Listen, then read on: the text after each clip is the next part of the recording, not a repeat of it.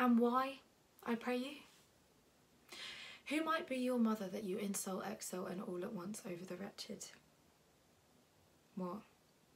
Though you have no beauty, I see no more in you than without candle may go dark to bed. What means this? Why'd you look on me? As by my faith I see no more in you than in the ordinary of nature's sail work. That's my little life, she means to entangle my eye too. No, faith, proud mistress, hope not after it. 'Tis not your inky brow, nor your silk black hair, nor your bulge eyebrows, nor your cheek of cream that can entain my spirits to worship. You foolish shepherd, why wherefore do you follow her? Puffing like the foggy south with wind and rain, you are 1,000 times properer a man than she is a woman.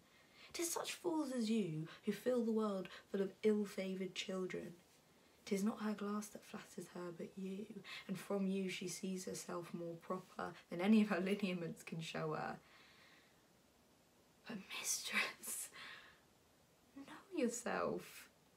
On your knees and thank heaven, fasting for a good man's love, for I must tell you friendly in your ear, sell when you can, you're not for all markets. Cry the man mercy, take his offer, love him.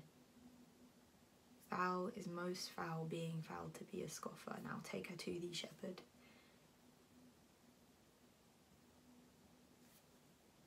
He's fallen in love with your foulness, and she'll fall in love with my anger, if it be so, as fast as she answers you with frowning looks, or sauce her with bitter words.